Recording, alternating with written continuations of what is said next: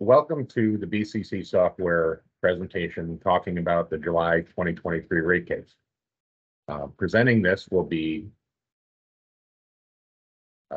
myself, Mitch Carpenter. I'm the Director of Product Management here at BCC Software. I've been here for a long time, and Adam Koester is also going to be presenting a lot of the content as he really oversees all of our postal compliance across all the different products that support pre-sorting and mail preparation across the entire BCC Software line of products.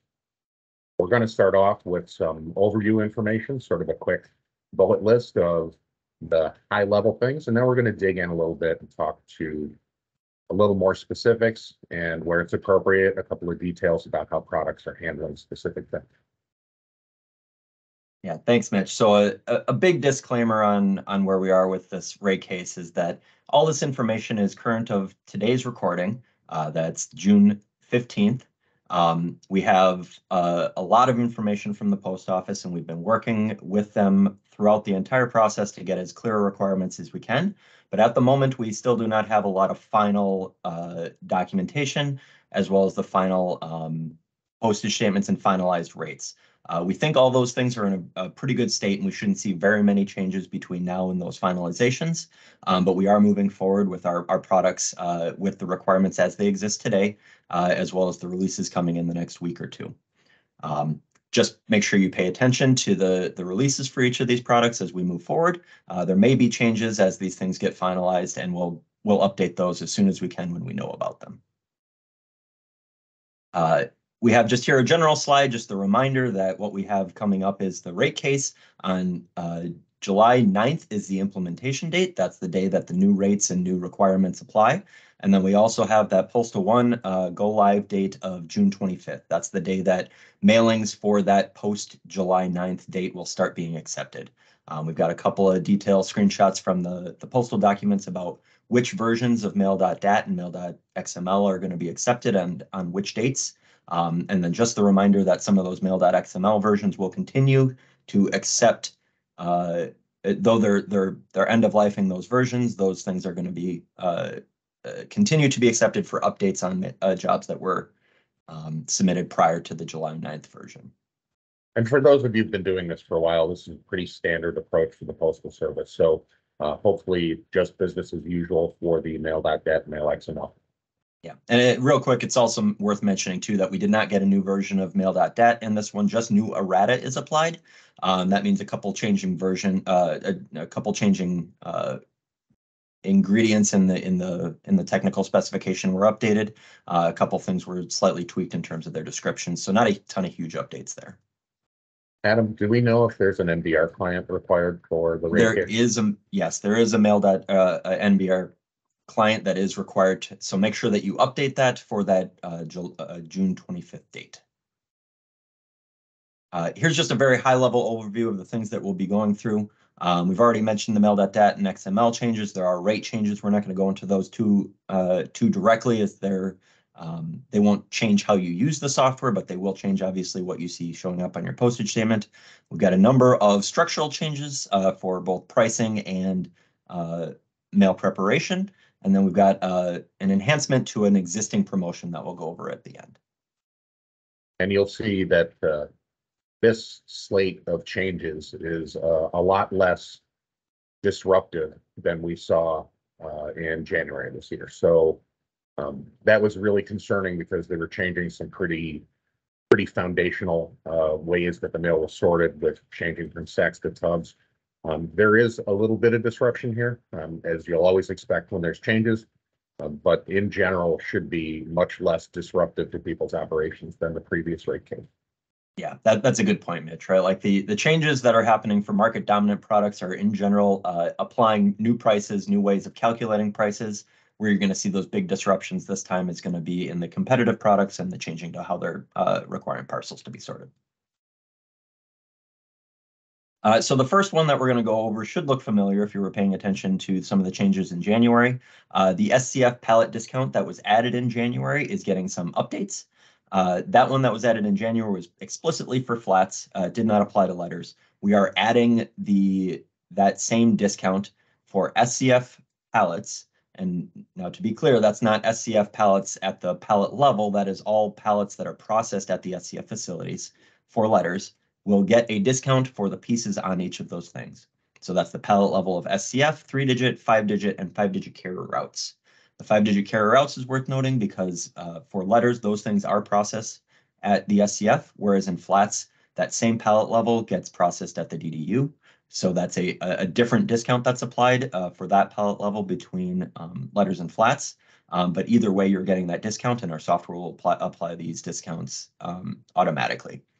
They're also extending the discount for the SCF pallet discount for flats to those same 5-digit pallets that we saw that we see above for letters. And as it was true in January, it continues to be true, but it's worth noting again that these discounts apply to the pallet level and does not matter where these pallets are submitted, right? So whether you bring this thing to origin or you bring it to the NDC further upstream, if they are the correct level of pallets, they will get the discount for those pieces on them, in addition to the entry discount that you would get bringing it to the SCF or the NDC. And I would say definitely keep your eyes and ears open when you're dropping mail off at the dock. The term SCF is used in so many places. There's an opportunity for business mail entry not to understand exactly and try and tell you that you might not be eligible for a discount. And in general, that's more of a training and understanding issue. We're certain we have this dialed in from a requirement standpoint correctly. So just keep your eyes and ears open. It'll probably be a little confusing for the BME right at the beginning, but they should get it straightened out over the year. That's right. Next on our list is a change to how the flats pricing structure works, which applies to heavier letters as well. So this is changing how the pound pricing is applied to each of those pieces. So we've got an example that comes right out of the USPS documentation there. Any piece that is above 4 ounces will first have its piece price applied to it. That's the same as it was before. And then we'll have the pound price, but only poundage over the 4 ounces will be applied. So we've got a screenshot here as we look at this a little bit better. You'll see a new column on the 3602 statements that includes the pounds charged. So on that previous example, if you have a 6-ounce piece, those first 4 ounces will be considered free, and you'll only get charged for the 2-ounce price, and that's each ounce above the 4-ounce free limit that they've set up here. So one other way to think about it, free can sometimes be a little confusing, but it's also valid. But the way to think about this now is that they're considering the first 4 ounces of postage to be paid by the piece price. You're already paying the piece price. Okay, so you've given them money for the piece. They're saying that covers the first 4 ounces. And then they're only charging you the pound rate on pieces that exceed that. The simple math is weighed piece minus 4 ounces times pound rate gives you what will show up in that pounds charged column. Right. And it sounds confusing, but it's really not that big of a change. Obviously, the calculation will result in different postage numbers, so the magnitude of the postage change is whatever they've specified, but the change in complexity is really not that. That's right. Yeah. There is a change in parcels as well, and this is starting to get into some of those things that we mentioned before about where you're going to start seeing changes in preparation. The previous threshold for moving a piece from machinable to non-machinable was noted as 27 by 17 by 17. That is changing to the 22 by 18 by 15. And this is across the board for anywhere that machinable or non-machinable prices are applied, right? So anything that touches on that distinction is going to be updated there. So for example, Parcel Select Lightweight will be impacted, as well as market dominant prices or pieces in some scenarios. It's also worth noting that there are some class specific dimension requirements that happen in the DMM in section 201. You'll want to make sure that if you're close to those thresholds or any of those pieces that you're looking at might be around those ranges, that you're checking on the specific dimension requirements. Our software should be applying all those things correctly. One example of that for worth noting is the Parcel Select Lightweight has different requirements on the size of the piece depending on how much it weighs, right? So you'll want to make sure that those things that are specific to Parcel Select Lightweight are not changing, but when you get up to where that general applicability of the machinable to non-machinable threshold is going to be applied, that's going to kind of apply across the board to all parcels. And we'll kind of touch on this as we go through the rest of these parcel changes, but the thing to point out is any parcel mailing that you did it a certain way last time, it may be very different this time. So while I said these changes in general are less disruptive overall, if you do have a lot of parcel volume, you are going to have to pay some pretty specific attention to the size, the shape, the weight, and where it needs to be mailed now. And it's especially important if you've got anything that you've already pre-applied indicia marks to. You may have a piece that went as parcel post before, but is now going to go as USPS Ground Advantage. So just make sure you check your stock and check your parcel shipments to make sure you're not in trouble when that mailing shows up again.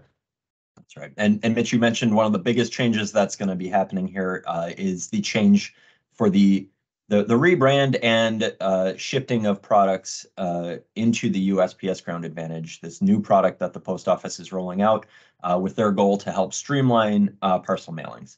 So it does combine a number of what was previously supported products. So we're not changing in terms of like what you can ship, just where and how it's being prepared. So the first class package services, also known as FCPS, is being consolidated into this with Parcel Select Ground, as well as USPS Retail Ground, as well as the return products associated with those. It's just worth noting really high level here that Parcel Select Ground was in the package services a class of mail, and it is being moved to first class, which means that a lot of changes are coming to pieces that would have previously been shipped as Parcel Select Ground. The pricing structure for all these parcels is updated. You shouldn't see a major change from this going to the 4 ounce, 8 ounce, 12 ounce, and then up to 15.99 ounces because those prices were generally already the same in those ranges anyways. But it is worth noting that that rate structure application is changing. And then as noted before, the Parcel Select Ground products are now a first class mail product, which means that anything that was applied there previously is now subject to those first class mail preparation rules. So that's the palletization requirements. It's still zoned, and all those pieces are going to be sorted as single piece, which is all notable. So as Mitch said before, if you were doing a lot of ground and you need to switch over to first class mail, make sure you're checking to see what changes you're going to have to be making there for sure in how those pieces are labeled is going to come up, and some preparation rule changes are going to apply as well. You may even find that certain things you're shipping now that you were doing under that ground may no longer be reasonable to ship in the first class postage. So in some cases, you may even have to consider changing the packaging for a parcel you're shipping and to control the cost. Like I said, this is probably the most disruptive portion. And what you're going to see also is that the support in individual products is not necessarily all inclusive. So with the Mail Manager product, the Ground Advantage is now tied to the bound printed matter parcel post option. So and you'll see, depending on what product you're using, it should be made clear to you what options you need to do this. I believe this is going to be available in pre-sort as a standard feature later this year. Is that correct? That's correct. Right now we are. It's worth kind of like calling out that first class package services. If you were doing that before, really not that much is changing for you because those pieces were previously limited to 16 ounces or less than 16 ounces, right? So if they hit that 16 ounce threshold, they had to go Parcel Select.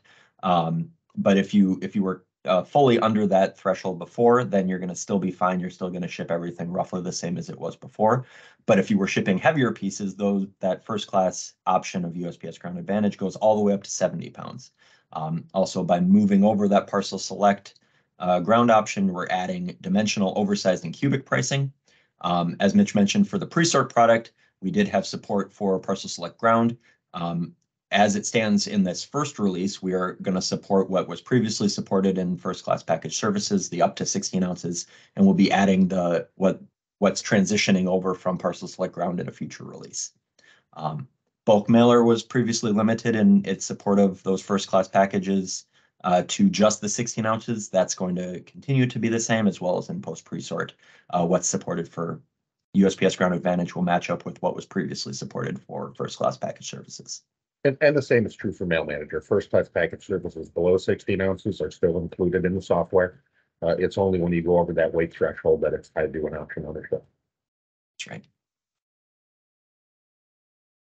right. There's a restructure along with those USPS Ground Advantage changes to Parcel Select and Parcel Select Lightweight. They've collapsed the pricing for those pieces, and it's worth noting that's not preparation rules. So non-machinable and irregular preparation rules still apply. Those still have to be separated from the machinable, but the price for each of those pieces is still the same. The zone pricing has been removed from Parcel Select for that DNDC pricing, and it's all just a single rate going to the DNDC now. And that comes to that next bullet point there, that rates are reduced to a single rate per destination entry point type. That means that they've removed any of the finer sortation rates that came along with entering at, for example, the SCF or the NDC. There used to be a 5-digit rate if you sorted those parcels down to that rate. That has been removed. So in general, you can say that if you're bringing the piece, if the pieces can be brought to an entry point because they're processed there, they will receive a single rate no matter what they could have been sorted at. So if you're bringing what could have been sorted to the 5-digit level to an SCF, you're still just going to receive that SCF rate. In addition to all that, the non-entry point rate pricing, so that would have applied to like dropping pieces at origin where you would have got no entry point discount, that has been removed. So that means really at this level, you have to be going to the processing facility for those pieces, and anything that can't meet those minimum requirements to be entered, or if you don't want to go to that processing facility, then those have to be shipped USPS Ground Advantage at that single piece rate. Also, the pricing structure here is changing. Again, there shouldn't be any major changes that you see for that, but those weight breaks are now broken down into that 4, 8, 12, and then 15.999 ounces. And as we said, a little disruptive now, but the fact that they're making the pricing approach consistent across more of these products, I think in general is better for the industry, because you'll have a consistent way that pricing is applied, and the pricing will vary by the class of mail, but at least you'll know that in both this preparation and that preparation, I've got to be considered about, am I over 4 ounces? Am I over 8 ounces? The size thresholds get a little more standardized too. So in general, this is probably a good change, but a little confusing right off the bat. Yeah, that's right, Mitch. And the USPS has stated their goal with all these parcel changes is to streamline and simplify, right? So like you said, if you're switching between mail classes, depending on that pricing structure, what you can qualify for, in general, you're going to be dealing with a very similar situation. It's just applied in a different way. There's a couple incentives that we'll talk about. And the first one of these is the marriage mail incentive pricing. Marriage mail is a piece of mail that contains a number of different advertisers in the same mail piece. So this incentive will apply to those pieces that meet some of those specific requirements. One of those requirements is going to be that it has to have at least 4 different advertisers. It applies to flats and letters that are less than 2 ounces and mailed at saturation rates, but not EDD on retail. And then you have to identify those things in the EDOC and on the postage statement if you're claiming that. A couple additional requirements apply here, including one that is that you have to have these things in it. You have to do at least 10 of these mailings in 1 calendar year. Otherwise, that discount that you get on your postage statement is going to be reverted, and you'll have to pay that difference in pricing. And they have to be submitted by an EDOC. And really that EDOC submission is pretty simple, and we will be adding support for this in a couple of products in the future. At the moment, though, really it's just our post pre-sorting products, window book DAT mail and post pre-sort that support adding that identifier in the EDOC at the moment. And just to clarify, because a lot of people have gotten confused and conflated Yes. marriage mail and +1 mail. So this is not an additional piece of mail. So the scenario here is a single enclosure with content from at least 4 separate advertisers. So it's still a single envelope. It's not as complex as +1. This is a much more achievable scenario for most of our customers. And we do expect to, well, hopefully in the Mail Manager products, we hope to support this in a follow-up release to the rate case. It didn't make it out the door, as Adam said. But if you are using one of our post-pre-sort products, that will support your ability to claim these discounts. And of course, the onus is somewhat on the mailer. We're not going to keep track of the number of mailings you're doing per year. That's right. I think we will probably validate that at saturation rate, but the remainder of the program requirements are incumbent on the mailer to comply with. That's right. The last promotion or enhancement to a promotion that we're going to talk about here is going to be a little sparse on the information, and that's really because there's not a lot of support for it in our products at the moment. The technical requirements for this promotion are still being developed by the post office, and we're waiting to do all those correctly the first time rather than put out something that'll have to be changed and potentially confusing. But this is an enhancement to the informed delivery promotion. Previously, you could not have claimed any of those promotion discounts on saturation pieces. And this enhancement will allow you to do that with a number of additional requirements going along with it, like it's got to be 80% of a version that's going to a DDU has to match up with that, with those saturation rates in order to qualify, and some things like that. Like I said, there's a lot of little technical details in here that we want to get right, and it'll be supported in some capacity in the majority of our products moving forward, but not on the initial release. And once again, the requirements we have, which we're not going to go through now since they're not final, some of them are a bit esoteric, and they are not things that software can necessarily keep track of for you. So this is another area where we'll make it so that you can claim the discount. That's right. But complying with a lot of the program requirements will be incumbent on the mailer. That's right. And that brings us to the end of our coverage of the changes that are coming on July 9th. If you do have questions, please reach out to us either in the support or sales department if you're looking for another solution or something to enhance what you're doing today. We also have our user forums and our general areas that we can add some additional help. But don't be afraid to reach out, right? Like, there's a lot of complexity with these things. We're more than willing to walk you through them, and hopefully these webinars continue to be helpful to you. We also have a very quick slide at the end here, and we'll try to make sure all this is posted for your reference. Just some additional resources on the post office side if you want to go back and check some of these requirements yourself.